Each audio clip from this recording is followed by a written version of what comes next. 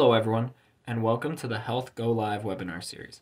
Thank you to all of the sponsors of our patient engagement series, including Signify Health, EY, MITRE, and Publicis Health. We would like to remind everyone that the Q&A feature will be available, so feel free to send in those questions for the panelists throughout the discussion. And with that, I will throw it over to our moderator who joins us from Signify Health, Emma Erickson.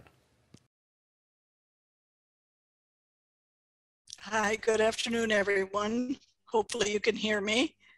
Thank you, Emma and Signify Health, for putting this webinar together, and Vera for bringing the voice of a community-based organization.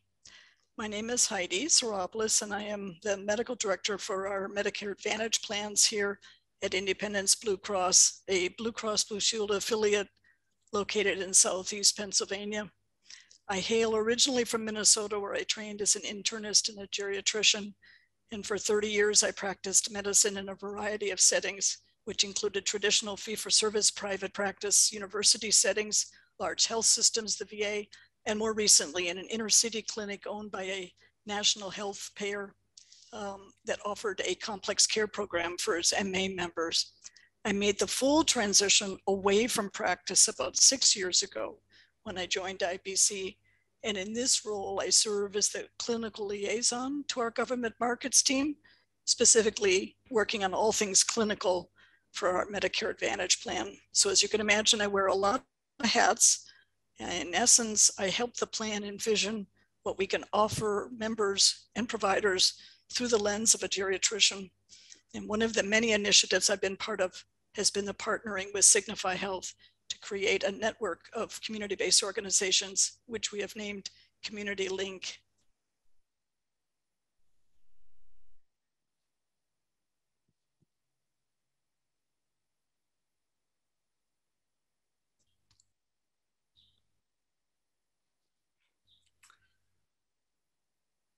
Hello, thank you for finding time to join today's webinar. My name is Vera Beach, and I am the Executive Director of Community Rebuilders in Kent County, Michigan, where we have a mission to end homelessness, and we believe that housing is essential to the health and well-being of our community. We know that homelessness is a solvable problem, and we are proving it. Through our Housing First strength-based model, we assist over 1,700 members of our community to secure housing and sustain it each year. We are also innovators, and in 2019, we launched our Gather Resources Aligned Community Effort, or GRACE Network, as it is commonly known.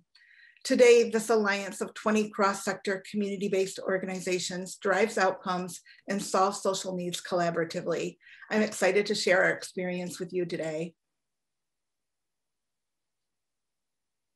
Thank you both.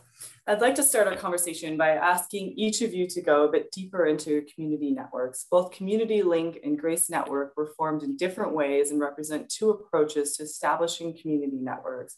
Please share a bit more about what drove you to form your networks, how they're built, who's involved, and why you believe building a community network is important as opposed to other approaches that could be taken to SDoH. Vera, could you start us off by telling us a little bit more about Grace Network and how it started and what it encompasses today? Absolutely. Our network start was driven by our goal to make family homelessness rare, brief, and non-reoccurring. We had been very successful in accomplishing this outcome for the veteran population in our community and wanted to accomplish this same task for families. And to do so, we knew that we would need to leverage the strength of many new partners and bridge across sectors. Our goal was really to accelerate progress on the many complex issues that families face when struggling with homelessness and really promote that long-term housing stability and improved health and well-being. So systemic change, accelerated success for families, and improved community systems that focus on outcomes instead of outputs were really our main driving motivations. We were aware of platforms that were being used like Signify across the country to really bring cross-sector partners together. And so we did some vetting of platform solutions and chose Signify because it met our needs around closed loop referral, privacy, data sharing arrangements, and customizable workflows. And once we selected our platform, we really set out to identify 8 cross-sector entities within our community who wanted to work collaboratively to holistically address the needs of families experiencing homelessness. We also leveraged our dollars that were dedicated to ending homelessness to bring in additional foundation support to allow the first 8 organizations to join the network without any additional cost to their organization. And the group of 8 original organizations really worked to serve as influential allies to support the solution. They were very important to making sure that the community understood why we wanted to focus on addressing all social determinants of health collectively and collaboratively, and why we wanted to focus on outcomes. But it was also really important to our network that we were able to implement our solution with ease so that organizations could simply join onto the network without having a lot of barriers placed before them. Today, the network includes 20 organizations representing each social determinant of health domain, and we are adding new organizations each month. Our community is collaboratively serving nearly 5,000 contacts on the network. Such a complex challenge and innovative solution. Appreciate that context. Heidi, would you like to tell us a little bit more about Community Link Network and how it got started, what it looks like today, and how it fits into the broader greater Philadelphia area community? Yep, great. Thank you, Emma. I would start by saying that payers in general are very late to social determinants of health, whereas the community-based organizations like Vera's have been dealing with these issues as long as those organizations have existed, decades. And public health researchers have been doing scientific studies indicating and are aware of the impact of social determinants on our health. Both payers and providers have really not caught up with the knowledge and are really, I think, just now in the last maybe 5 to 8 years, just jumping in with attempts at solutions. And you can really say that the entire concept of what constitutes good health in our culture changes, and it's expanded over the the past 4 to 5 decades. It's not all unusual for your primary care physician now to ask if you wear a seatbelt. Do you have guns in your home? Do you suffer from domestic violence? I mean, these were questions I never learned to ask anyone when I was in training in the 80s. But gradually, we've come to realize that the traditional biomedical model of focusing only on diseases and those ways of preventing those specific diseases is really not enough to ensure good health. So understanding social determinants of health is just a big part of that. It's actually a very large part of it. I knew as a practicing physician that my patients had issues. They couldn't afford a prescription. They lived in a food desert. They didn't have transportation, but I never had a solution for that. And I often really, as a physician, didn't feel that was my purview. So this is where the payer can really play a role. We originally sort of dipped our toe in the social determinants of health landscape about 3 years ago with a very small meal benefit, and quickly learned that we needed a much more robust social determinants of health strategy. And part of that strategy involved having data, and that data needed to drive who we targeted and how we targeted them.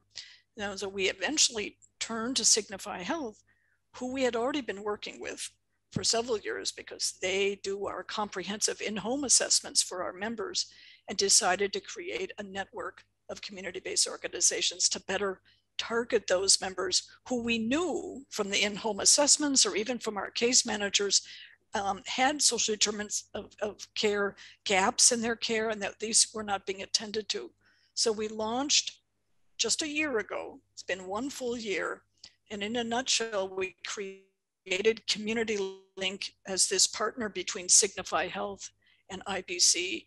Essentially what it does is it connects and it tracks IBC Medicare Advantage members who have a social determinant of health to a community-based organization via the Community Link platform.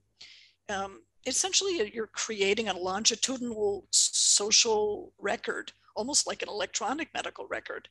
We currently have 19 active organizations that are on the network. And within the greater Philadelphia area, this is a huge need for this collaboration. We have hundreds of community-based organizations and no alignment or coordination between them. And so also being one of the poorest big cities in the country, we see this as a huge need for our members and the community at large, even members who are not members of IBC. That's great, thank you. Vera, what are the most prevalent social needs you see, and how is the GRACE network set up to address them? Yeah, the most prevalent needs that we are seeing today are housing, food, and mental health assessment and treatment. Providers on the network are addressing these needs using the referral platform on the network and recording the outcome. The data provides input that the providers input allow us to report on the number and types of needs and the results of the intervention. And this is really useful in helping us to address the systemic issues, but also, we now have data, for example, on who has a food need and if and how that need gets resolved. But we also have data to help us understand the systemic issues that lead to and cause food insecurity, for example. Initially, when we first started the network, we were seeing a larger amount of referrals and needs around transportation. And that was quickly taken over by the need for mental health assessment and treatment in the last year. And so that's given our community an opportunity to think about the impact of COVID and in a way that we have data that we never would have had we not had the network. Very helpful. Heidi, you mentioned, in-home visits, provider appointments being entry points for identifying social care issues. What are you seeing among Medicare Advantage members regarding how that data and information is shaping how you evolve your approach to social care coordination and management? Well, to date, our social care coordinators, and what I mean by a social care coordinator is those are the workers that we have who do the outreach to members who've been identified as needing, potentially benefiting from referrals. And to date, our social care coordinators have documented more than 5,000 social determinants of health needs and have made more than 2,700 referrals to community-based organizations on the platform. On average, our Medicare members have at least 3 social determinant of health needs each and are referred to at least 3 community-based organizations. And the top 5 documented social determinant of health needs in IBC's MA membership are needing in-house assistance, prescription expense assistance, food, transportation, and income support. And the top 5 referral organizations we have are the Philadelphia Corporation for Aging, which does many things, but helps with in-home assistance, plumbing, minor repairs. Second would be our Philadelphia Housing Development Corporation. Again, large organization that does many things, but things like rent and mortgage payments, utility assistance. Third most common referral is PASI, which is an acronym that stands for Pan-Asian Senior Services Organization, helping people from Pacific Islands and Asian backgrounds, our Cambodian members or Vietnamese, Chinese, Korean, helping with assistance of any type and meals. Fourth organization is Golden Years Concierge, which does light running of errands and transportation. And a 5th one is called Good Days, that does prescription expense assistance. These are only 5. I mean, we have many more than this. And keep in mind that the social care coordinators can refer to any community-based organization, including ones that have not signed up to be part of the platform. So there are hundreds that they can refer to. These are the top 5. Thank you. You both touched on the importance of collaboration with others on the extended care team in order to advocate for the care of the whole person. Plans, providers, community organizations all have different ways of operating and see care advocacy through different lenses, as you're well aware. I'd like to dig into this a bit more and explore how each of you are working with providers in your communities and common practices, platforms, and processes that you've identified to be particularly important to facilitating this collaboration. Heidi, how is Independence working with providers as part of this care coordination effort with Signify and Community Link organizations in Philadelphia? Well, we're literally just in the early stages of aligning the initiative with providers. Our initial goal had been that we develop a way for providers to start referring members to Community Link, separate from us. For example, our health coaches and our social workers and nurses that work for IBC can refer. And of course, we have our social care coordinators at Signify Health that are referring in. But other than that, we had hoped and thought that at the beginning of this year, we would start, introducing the network to our providers. But we've actually paused for a couple of reasons. The main reason is that we wanted to see our outcomes first before we tried to sell this to our providers. And those first outcomes don't come out until September. We've got a couple more months. I think another lesser reason we've sort of held off, it's not that we don't think it's important, it will absolutely be something that has to happen, but another lesser reason is that the pandemic really hit some of our CBOs very hard. Many of them are surviving on shoestring budgets as it is, even without a pandemic. And then when the pandemic hit, they were particularly hit with staffing shortages. So we wanted to make sure our network was as robust as it could be with proven outcomes before looping in the providers.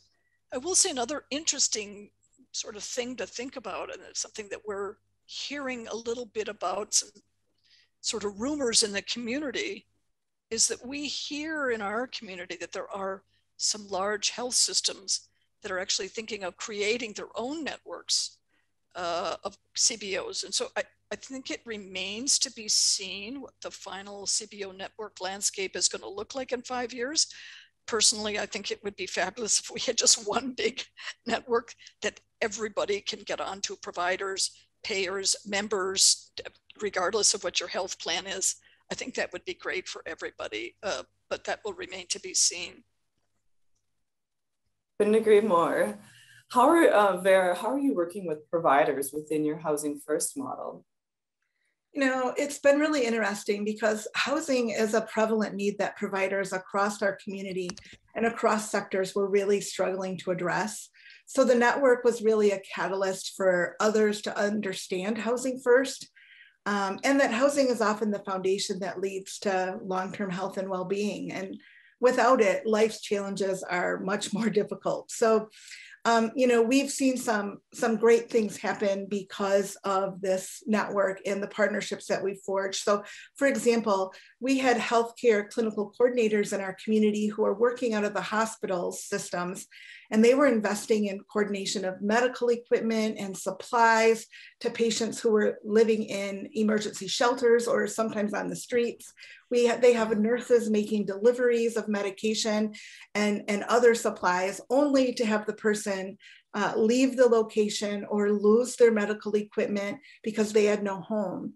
And so when we house these folks, we know that the healthcare intervention has better results, and that there's not only cost savings to each human that's touched by this system, but there's also financial savings to the healthcare system. So it's really been amazing to recognize that there's this work going on, for example, in the hospital system that we as housing providers and community-based organizations didn't really know about or weren't connected to, but now we can help really resolve some of their problems and also have the result be that cost savings for the system, but also really reduce the impact of the trauma of the situation on the consumers we're serving. So impactful. Vera, I know that also you have led the charge in setting up a technology infrastructure that is helping you facilitate social care service delivery across multiple organizations and capturing that data on the impact of the services, as you mentioned. Can you share more about your technology and data strategy to both support individual health as well as grow your community network? Sure. Our data strategy or journey really started by asking, where do we want to go and what data will get us there and what will tell us if we're going in the right direction. So our community had no closed loop referral system at all. No one was using a closed loop referral system. We were not sharing data across sectors. And those were really top priorities that we wanted to make sure that were part of our solution. So that data sharing across sectors, the closed loop, but also building in processes and procedures for data quality and releases of information was really important. And we wanted real-time data. And we wanted data that could be democratized so that people could have it in their hands and use it as it was being produced. So we were, at the same time as we had those big issues to consider, we were also thinking about how do we collect, protect, and safely store that data. And so the Signify platform was really important in helping us to quickly launch down this path with our partners. We didn't have to put all that in place because a lot of it was built into the platform for us. Ongoing, our strategy is really to continue to develop shared language and metrics that we all consider and understand collectively. We're also looking at the potential to work with our state health information exchange. And we're paying close attention to the Gravity Project and the work of the National Interoperability Collaboration so that we can really learn about and help promote best practices in everything that we're implementing internally. You both have valuable real-world experience from your work as care advocates and in setting up collaborative care communities from the ground up. As a lead into our Q&A, I'd love to get your thoughts on some key challenges and opportunities that are critical to address if we are to accelerate transformation. Heidi, I think one of the biggest challenges is also one of the biggest opportunities, how to measure outcomes, as we've touched a little bit on. I know your team at Independence places a high priority on this. Can you share how your team is thinking about outcomes and how you are using data to inform where you focus your efforts? Yeah, thank you, Emma. Well, let me first start by talking about how we used data to inform us of where we focus our efforts. And initially, and the initial efforts meaning who are we going to actually target? So initially we used data from sources like our in-home assessments that Signify does, where they do a very comprehensive social determinants of health assessment. We got reports from our own case managers on member needs, and then a vendor we've been involved with who ran an algorithm of our data that looked at public data, indicating zip codes, housing, educational levels, things like this. So once we knew who to target, eliminating, for example, those entities that took full risk. So we have some health systems that take full risk. So we took them out of the picture. And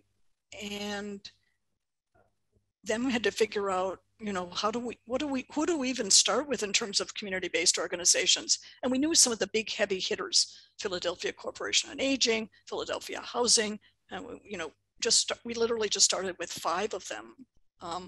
Then once we knew who we were going to target, Signify Health has a relationship with Carrot Health, who reviews our MA data and provides a social risk score. So this further took that group of initial eligibility and segmented them so that they knew, the social care coordinators knew who to call first, who appeared to be in the most need. But then of course, once Community Link started outreaching, then we discovered what the actual needs really were, how many needs each member had, and what the most common were.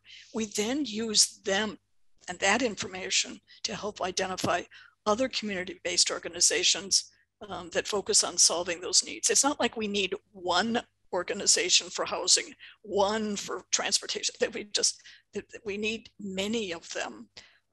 In terms of our outcomes that we'll be looking at in September, we're looking at 4 broad categories. One is utilization. seeing whether we see a decrease in emergency room visits, admissions, readmissions. The second is quality. We're going to be looking at a couple of STARS measures like plan all-cause readmission, osteoporosis management, and breast cancer screening.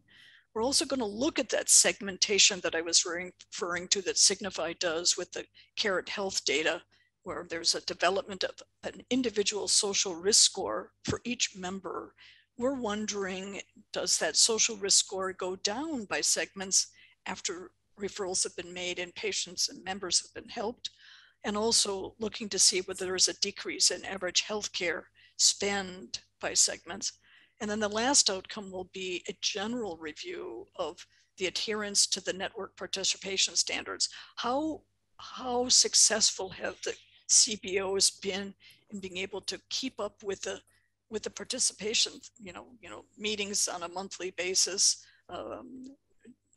logging into the platform, being able to call and reach out to members in a timely fashion, those kinds of things.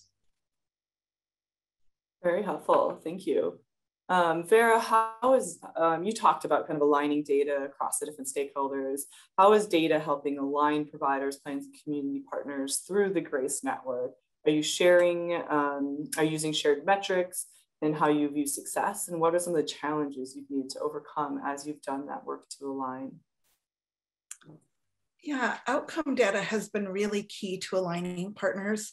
So often in our community, there's still a great focus on outputs versus outcomes.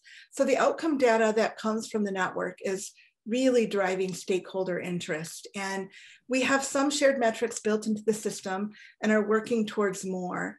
I think a key challenge is getting everyone aligned with the same understanding of what words mean and definitions. So data dictionaries have become very important to our work in our community so that everyone can be speaking the same language and we can document that understanding on the front end. We have been able to use our network participation standards to make sure that we're achieving outcomes related to responsiveness of providers across the network, making sure that all of the community members who have a need that's identified in the network have a response from a provider within 3 business days, and just really focused on how many of those organizations are actually resolving those needs when a referral is made to them has been really significant in helping organizations to really adjust and change their own internal processes to better serve the community. We've also started looking at ways that we can partner around additional populations and meet some of those needs that Heidi was speaking to. We are currently working on a project to really impact persons who are aging and have chronic health conditions combined with homelessness. So we'll be tracking outcome measurements related to their utilization of the hospital system and other metrics, as well as things like A1C status and changes that happen because of the community-based interventions that are happening. Heidi, I know another challenge is identifying those who could most benefit from getting social care support and successfully engaging them with a care advocate or a service provider. What has worked to get members engaged with social care support? I'd love to hear about how Community Link is working to engage more organizations as you uncover needs and gaps in capacity, where they're not being adequately addressed. Well, I would say, we're proud actually to say that about 50% of all of our telephone calls to members are answered and there's a form of engagement with the members, which to me is remarkable that there's 50%. And these are cold calls. We may start sending emails and letters to inform members that they're going to get a call, but we've not done that today. These are cold calls. 50% will end up having a conversation with the social care coordinators, and about 15% actually will sign a consent to have their information put up on to the platform. I would say what's helped us the most is who the social care coordinators are. They are phenomenally good at motivational speaking. That's number one. But number two, I think the fact that we have a fairly small team of care coordinators, and at least half of them, if not more, are from Philadelphia. They live in Philadelphia. We know that it's important for these folks to be familiar with our area, our population, what it's like to live in Philly. I mean, this goes for all big cities. We all have our own culture in our cities, because in some ways this helps the members feel understood, or even perhaps similar to the care coordinators. I know at least one of the care coordinators herself has been a recipient of community-based organizations in her life. So you're talking, you know, you have someone who's talking the talk, walking the walk with members. This goes a long way. Having a small team is also quite helpful. And we try to have the same coordinator do outreach and follow-up outreach to the same member. And this really helps build a relationship. I would say, in terms of how we're working to add community-based organizations, there's two folks that really play a big role here. One is the project manager from IBC, Julia Weatherly, a master's of public health. She's just incredible. And Alicia from Signify. And these two women together work to monitor the data, figure out where the gaps are. You know, for example, there are some organizations have a very long wait list, or they just can't help members with something. Then we try to figure out, okay, who can we help if not them? And then they basically sent out, you know, old-fashioned cold emails to folks hoping to get a response. The other thing that I think is really critical is that this isn't just IBC and Signify. These is the CBOs themselves who also participate in this. We ask that our in-network partners who organized, you know, to be able to give us a sense of who they would like to see as part of the network. We have a CBO council where a select number of the CBOs meet with IBC and Signify every month to discuss kind of the state of the community link, suggested improvements, stories about how things have gone well, where the things can improve, ways we can grow the network. This way it feels, and it is, I just feel it is a much more collaborative approach, with not just a top-down, heavy-handed, we're going to do it this way, but we want the local CBOs to have influence onto how we develop the community link platform and the network in general. You know, for example, I know just last week, MANA, which is our Metropolitan Area Neighborhood Nutrition Alliance organization, phenomenal organization in Philly that provides food support, had gotten a referral from one of our social care coordinators, contacted a member, and the member said, well, this sounds great. Yeah, I'd love to have the food delivered, but honestly, I just don't know where I'm going to be next week. And they, you know, took them a while to figure out what they were referring to is that this person was not going to have a home in a week. And so that prompted MANA immediately. They realized that this person had signed a consent. They were on the platform and said, we're going to refer you to the housing department. They did that quickly. Housing department was able to rapidly see all of the assessments and all the questionnaires that the member had already completed. So when they reached out to that person, they don't have to go through the same litany of questions all over again. They can just focus on the housing issue. It was a real win-win. I appreciate that context. I think that's really valuable, the way that you're leveraging that care advocate model to, you know, really drive that connectivity with individuals. Vera, one challenge for community organizations is achieving sustainability so that you can continue to meet demand for services and to address emerging needs of those who you serve. How are you measuring impact at the individual and community level, and what opportunities do you see as a result of being able to demonstrate those outcomes? I really think that outcomes are key to the sustainability of the network, as well as being able to manage the diverse needs of the organizations that are participating. And you know, when I say they're diverse, when you think of, you know, comparing what's happening in the healthcare setting compared to what's happening in a small community-based organization, it's just very, very vastly different. And so we, you know, have been focused on the single population of families experiencing homelessness, and have just gradually started adding additional populations to the network. And that's really where our shared metrics come in, making sure that we're tracking the results of our services to each consumer in the same way, that we're not duplicating services is another key, advantage of having the network available to all of us. We have a couple of projects that we are working on right now that will allow us to share metrics and really understand return on investment to the healthcare system, but also working on a project that will really show the outcomes that employers get in sustaining and retaining their employees when social needs are met within the community. And we believe that these are, real opportunities for our community to think about, how do we fix some of that problem of, where the resource savings happen, the so-called wrong pocket problem, and how do we have it benefit not only the healthcare system when social needs are addressed, but also those community-based organizations who are doing the work to resolve those needs.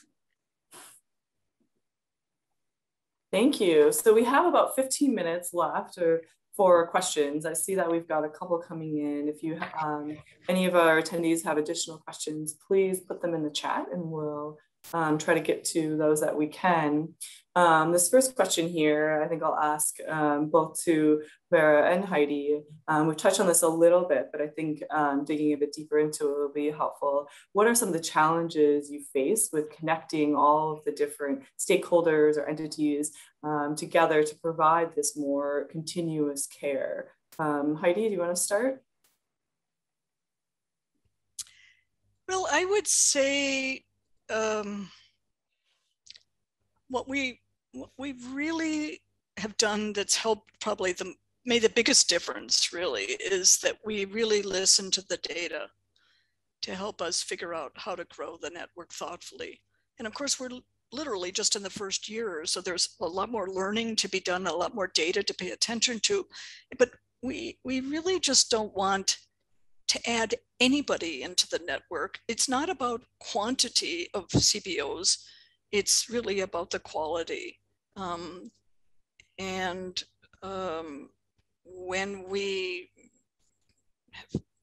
try to take a targeted approach to recruiting CBOs by getting input from our CBOs themselves in the CBO Council, I think that's probably made the biggest difference in making the community network more efficient and effective, getting the input from them and looking at the data that we have so far. Another interesting outcome that we'll have yet to see yet is that we actually are running a randomized controlled trial. We're trying to be quite serious and rigorous about our outcomes. So what we did was, when we look at the first pool of people who would be eligible, we pulled out a control group and called them an intent to treat group. Not that these people weren't going to get outreached, but we actually waited to reach out to them for 6 months. So we'll be able to compare them to the initial group that started to give us some kind of sense. So I would say that was probably really that's made the biggest difference in making the community network more efficient and effective. Anything to add in terms of the challenges you're facing with connecting all of the different stakeholders together to provide that improved continuous care? Yeah, I think the largest challenge that we have faced is really the different data systems that everyone is using and required to enter data into. So depending on an organization's funding streams, their data collection techniques and sources and requirements are very different. And it's often, initially an initial response that we get from folks is, I already enter so much data. And so it really is about educating around the importance of that closed loop, that we are able to have, that collaboratively addressing the needs and responding in real time across sectors together, that really helps drive people to step away from thinking about, oh my gosh, this is an added burden or another system that I have to enter into. Mm-hmm. Yeah, I think that's a really good point. I think, the one other thing I would add in terms of maybe more of an opportunity around how to kind of gain that alignment is really thinking about how to define shared success and outcome measures across different stakeholders and entities who have maybe historically had very different views around what success looks like. But as we link together kind of social and healthcare industries and think about, how do we work together, I think having, common visions and views around that success, those success measures and view of success and how we measure it is really critical. Thank you both for that. There was another question around determining the social score or the social risk group. As Heidi, I think a question leading from what Heidi was talking about regarding Carrot Health. Carrot Health is a vendor that we within Signify use to help us to better understand the members that we serve, as well as to segment them to do more targeted outreach. And Carrot Health uses consumer data that they collect through both clinical and claims data from different healthcare organizations, as well as public data, market data, just a number of different data sources. And they have 80 data sources and 400 plus different predictive models. They have data on 25 million lives and about 5,000 different variables. So all of that data they use to help to kind of define and predict the social risk scores, as well as top social needs, which also helps us to do better targeted outreach and social care coordination for the individuals that we serve.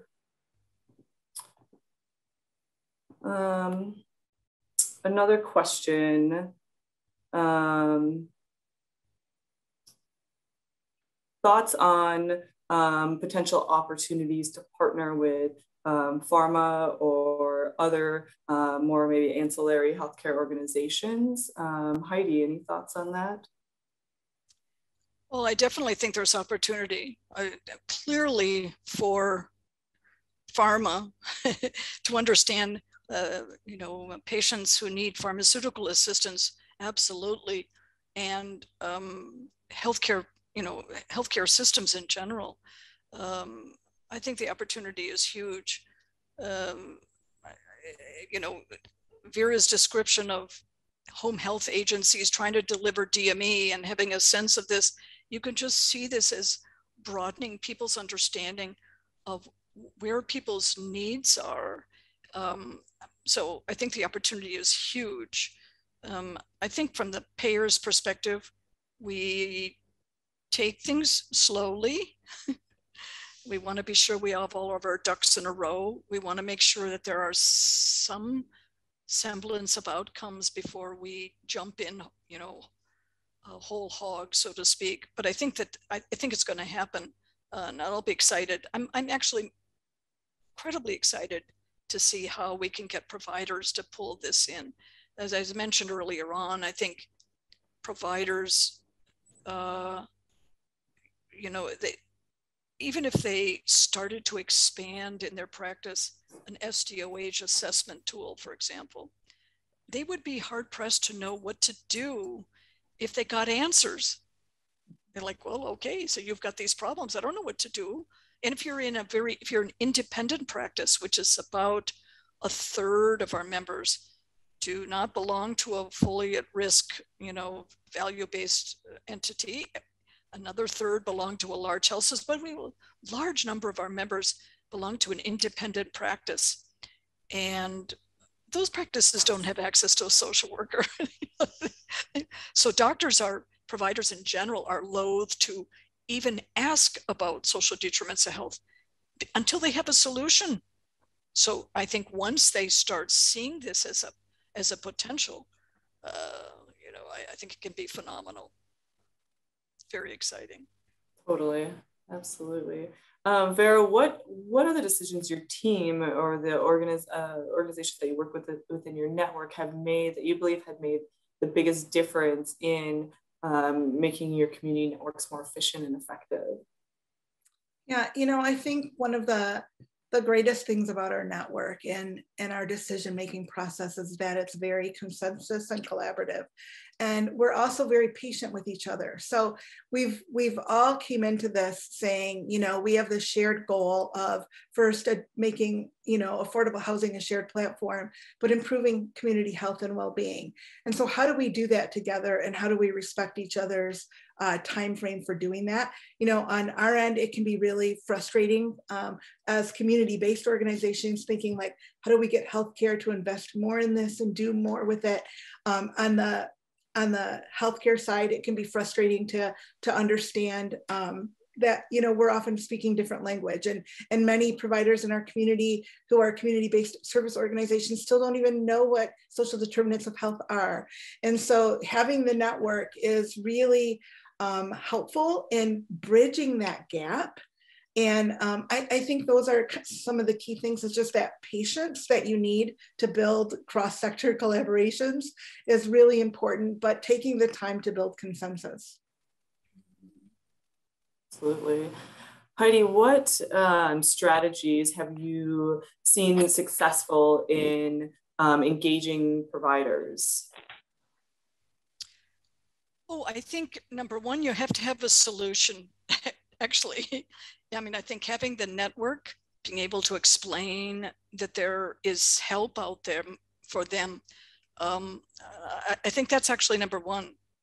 I think then it's education, it's talking, it's describing stories in which they can see success.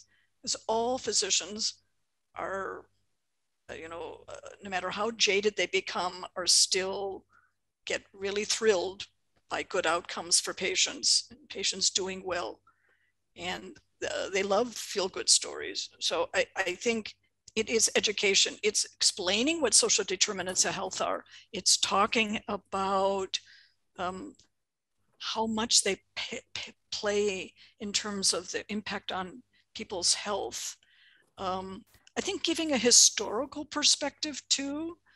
I think helping physicians recall, well, because sometimes you'll have the response from a provider that, well, I wasn't trained in this, so why is this my job to do this now? Why would I do this?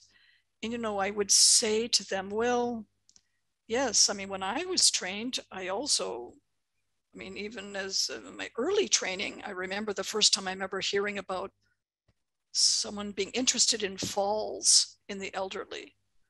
And many of my, this is when I was a resident, and many of my residents said, well, who would care about falls in the elderly? I mean, that's what they do. Elderly people fall. I mean, this was the attitude, that why would you pay attention to certain things? So I think it's trying to give a historical perspective. Now everybody thinks about falls. Falls are a problem, and we've got solutions for those. So I think trying to remind providers that wasn't that many years ago that you didn't think about X, Y, and Z as being part of people's health. Now we realize that those are part of our health, and that as a result of that, it's a very valid thing for you to be asking about. And we've got solutions for you. Yeah, couldn't agree more. I think of, you know, social determinants of health really kind of falling in the shoes of behavioral health not too many years ago, which was considered to be, you know, such a separate thing and not connected to physical health. And I think more and more rounding out that whole person view, which is exciting to see. I think we have time maybe for one or two more questions. Vera, how are you dealing with legal, regulatory, and tech interoperability barriers and sharing data across community organizations? Well, we are relying very heavily on Signify, so that's really helpful to us. But other than really just staying as attached as we can to some of the national efforts, like I mentioned, the Gravity Project and the National Interoperability Coalition, those are really key ways for us to learn what we need to be aware of. And then also looking at the health information exchanges. It's really important, you know, at the same time as we're trying to learn what is best practice for us to be implementing. We're also listening to consumers and making sure that we understand what they want from this network and how they want their information protected and who they want it shared with. So it's definitely out of my wheelhouse of expertise, and we are relying on a lot of experts around our community, and we have a great person on staff who participates in the National Human Services Data Consortium. And so, it is just constantly needing to stay on top of things and rely on the experts to make sure that as we take each step, we are, moving in the right direction. Thank you. Thank you both for all of that information and context and really sharing all of the best practices. Any last thoughts about the future of social services and social care, kind of now coming out of this last year of a pandemic and all of the challenges there? Any last thoughts around our future? Heidi, would you like to start? Well, I would say I'm hopeful. That would be one of the biggest things I could say. I am hopeful, and I am particularly pleased that payers and eventually providers, I strongly believe, will really take to heart the significance of social determinants of health. And I'm particularly hopeful that the data and that will indicate and the outcomes will show that there will be some improvement in people's health. I'm not willing to jump out on a limb and say, oh yeah, there's going to be big outcomes and everyone's going to be healthier. I'm a bit skeptical about having a tremendous result. I am confident. I think there will be a result that, in my mind, for example, to me, it's just worth it if we have members who've been engaged and someone's been helping them. If in addition, we get a decrease in total cost of care, that would be great. I mean, everyone would like that. Everyone would benefit from that. But really, for me, the most important thing is that there's going to be an improvement in patient satisfaction and that people are helped. I am not sure yet what I could say about outcomes, how tremendous they will be. I mean, we know, for example, that lifestyle changes are also something that we know are proven to help our health. And yet a significant number of us don't adhere to lifestyle changes. So changing behavior can be challenging. And not to say that a social determinant of the health gap is necessarily a behavior, but sometimes it promotes a behavior that may be difficult to change.